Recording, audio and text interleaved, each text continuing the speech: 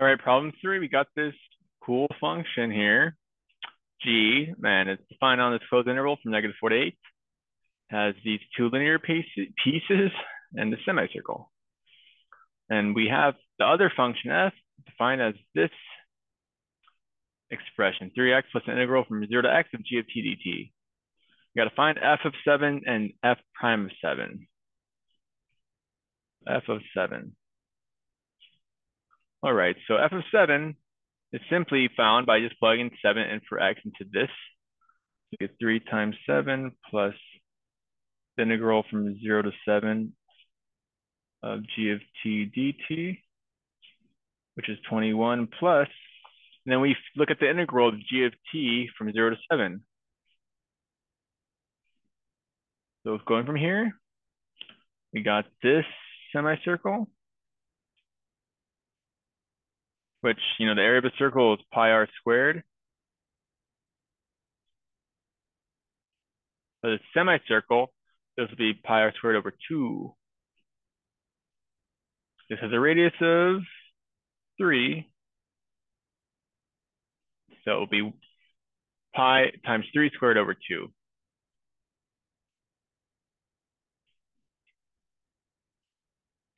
And since it's negative, whoops, that should probably been. Since it's negative pi times 3 squared over 2. So let me write that out. So negative pi times 3 squared over 2 plus, we're going up to 7, it says. So then it'll be the area bounded underneath this, like this rectangle here. And that would be 3. So that plus 3 would be, let's see, 21 plus 3, 24. 24 minus 9 pi over 2.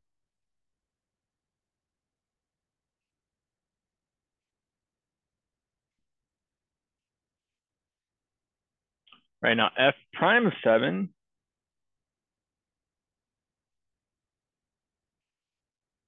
that will be the derivative of this, which will be 3. The derivative of 3x is just 3, so we don't even need the x. Plus, since you're differentiating an integral, the integral symbol basically just goes away. So you're just taking g of 7.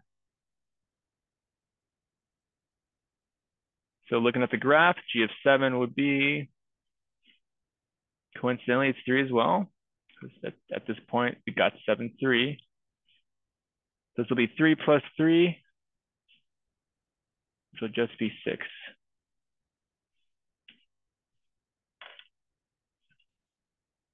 All right. Part B, find the value of x in the closed interval -4 to 3 at which the function f attains its maximum value. Justify your answer. Okay, so from -4 to 3, so we're looking at from here to here. Now let's think about how f is related to this graph of g. So when we're looking at like how we find a max or a minimum, if you remember from like the optimization chapter, we want to study the derivative and find where the derivative, goes from positive to negative when it goes from like, you have a max at like, something like that. On this case, the derivative is positive. On this side, the derivative is negative. So let's study the derivative first. So the derivative of that is just 3 plus g of x, like we did in part A. And then we have to find critical values of the derivative and where it's undefined. Whoops. So we want to find where f prime of x is 0 and where it's undefined. And let's make sure we check the endpoints. So f prime of x is 0. Let's see where it would be 0. At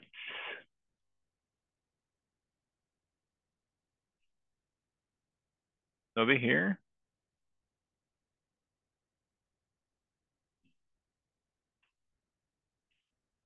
And where else would it be?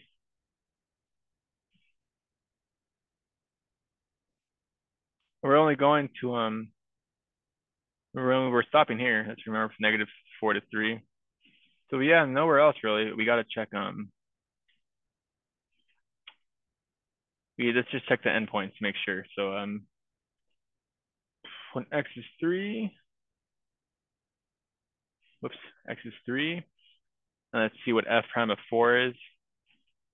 Or sorry, f prime of negative 4, which is like negative 1/2, or just it's negative, we know.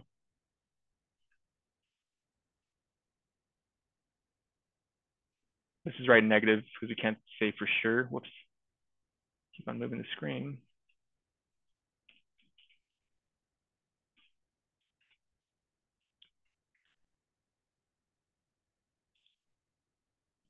Now,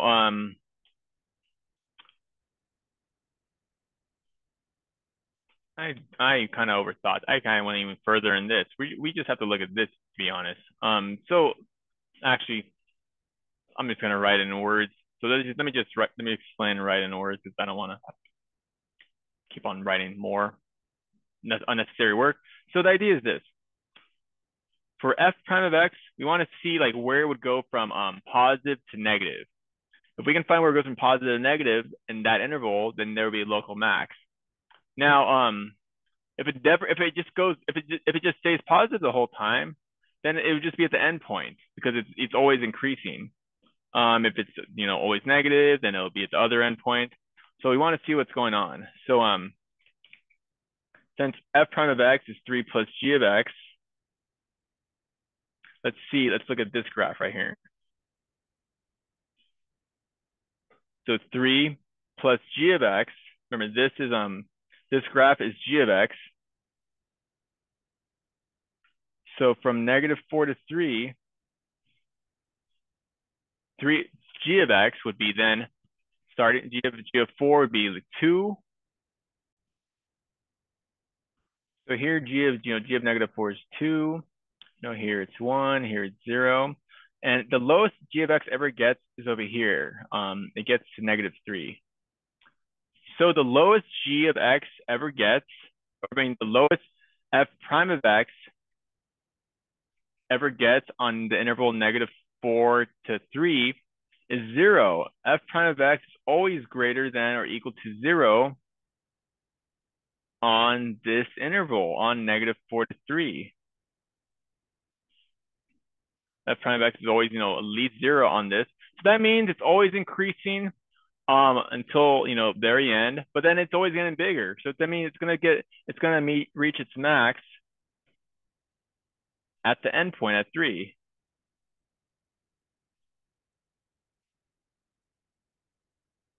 To reach its max value at x equals 3. Because again, don't get misled by this. It's growing up to here. The value reaches its max over here. Sorry for like mixing that up with that unnecessary work at the beginning. All right, part C. Find each of the limits g prime of x when x approaches 0 from the negative sign, and g prime of x when x approaches 0 from the positive side. So let's look. Whoops, jumped ahead.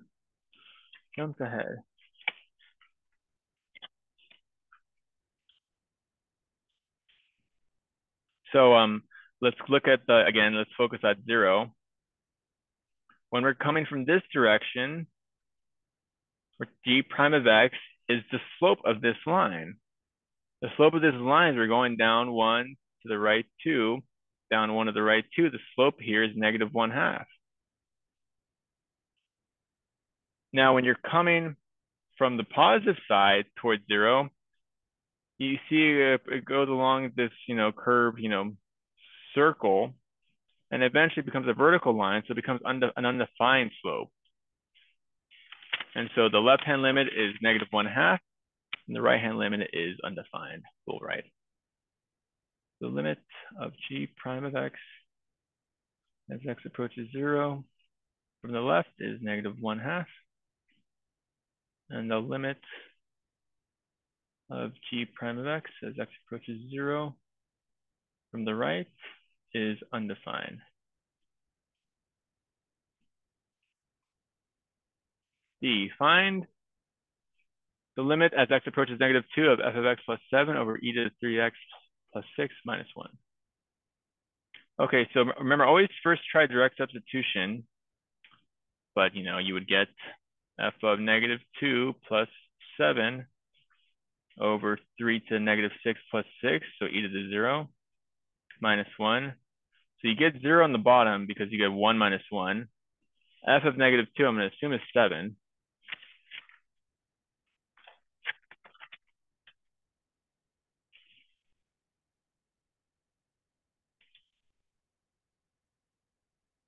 So f of -2 would be 3 times -2. Let's do the work over here. 3 times -2, so -6, plus the integral from 0 to -2 of g of t dt. So the integral from 0 to -2, so going backwards, this little triangle here.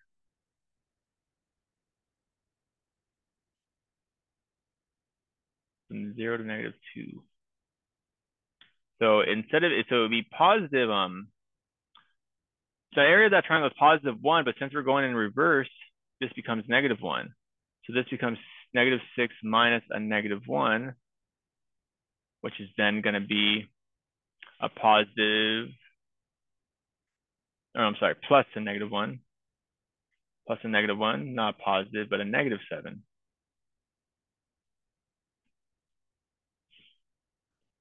So going back to part D.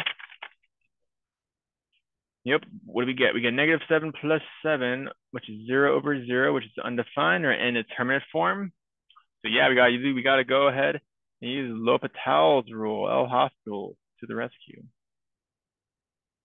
And that's essentially where you take the derivative of the top and divide it by the derivative of the bottom, then plug that number back in and see what happens. So let's take the derivative once. On top, we'll get f prime of x, the 7 goes away. The derivative on the bottom will just be 3 e to the 3x plus 6. That minus 1 goes away. And let's plug in now again, -2 for x.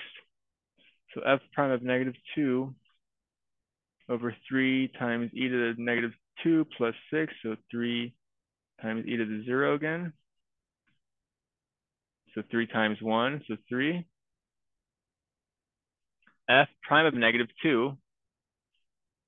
I think we have that already, right? In a different part.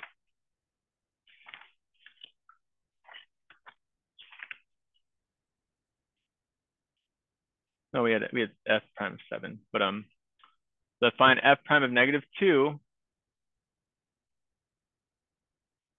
would just be 3 times, or just 3 because that x goes away.